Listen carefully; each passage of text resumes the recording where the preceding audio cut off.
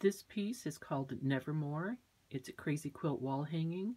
It's about 28 inches high and 25 inches wide. And let's go in closer for a look at some of the details.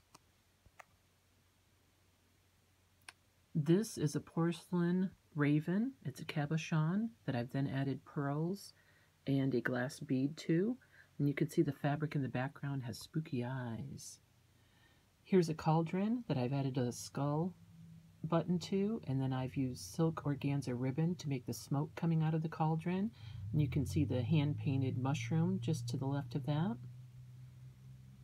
The moon is made with crystals and rosemont teas and 2 cut beads, and the stars around that are vintage nailhead stars.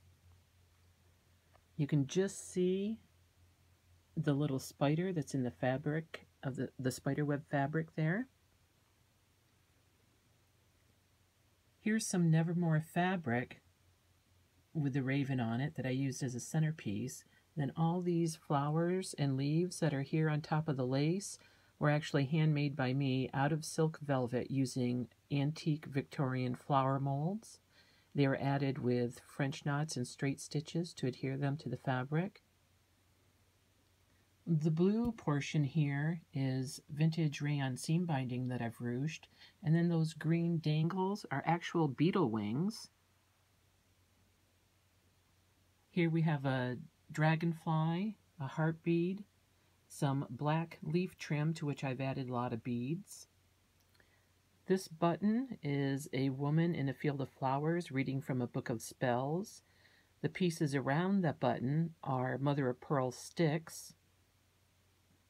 We have some chains here, and from the chains we have hanging a goddess, a skull and mushrooms, a tarot card, a witch's hat, a hand-blown glass vial to which I've added black beads, and a hand-painted raven.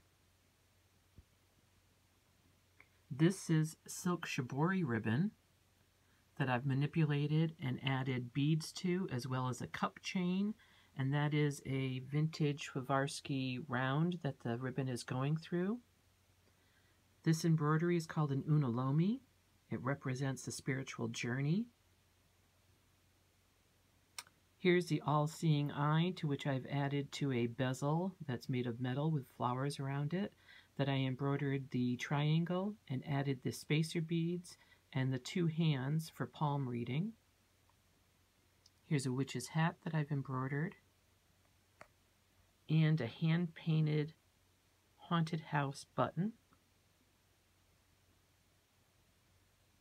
There's the Nevermore. And around the edge, I've used a fabric, which is Something Wicked This Way Comes.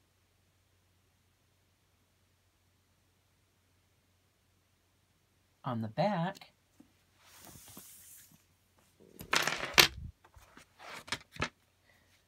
I've used an orange, pumpkin orange, velveteen to back it. And for the sleeve, I've used a skull fabric so you can slip your branch in through that sleeve for hanging.